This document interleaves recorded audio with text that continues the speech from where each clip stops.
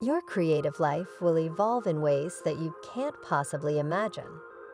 Trust your gut, don't overthink it, and allow yourself a little room to play.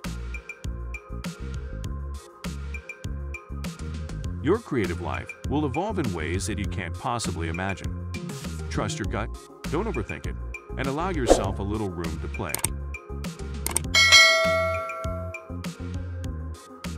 Boeing had two demonstrators, the X-32A and the X-32B.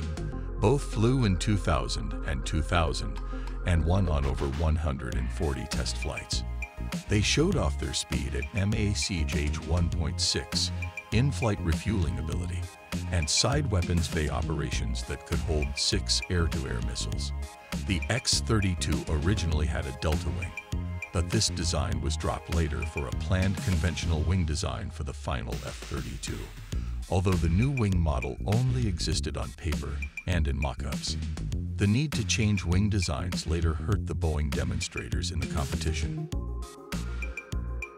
There were also improvements to the nose design and cockpit canopy.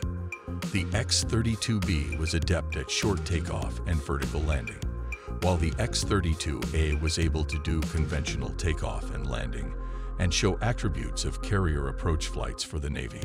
The prototypes had a chin inlet to improve their speed. Chin inlets also give more air to the turbine, which leads to better maneuverability at high angles of attack.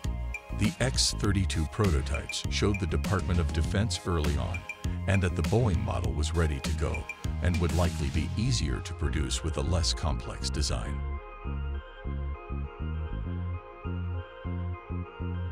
Alternatively, the single Lockheed Martin demonstrator could do both conventional takeoff and landing and vertical takeoff and landing. This was an important requirement for the competition between Boeing and Lockheed Martin. Boeing promised that the final F-32 would be capable of doing both, but the Lockheed Martin X-35 had the advantage of already having the dual takeoff and landing capability. The X-32A and X-32B were heavy at 50,000 pounds, and there were concerns in the DoD that it would not have the same amount of thrust as the X-35. Boeing was also late to the game when it came to the wing design. Using two prototypes was also less efficient, since the X-35 just had one demonstrator.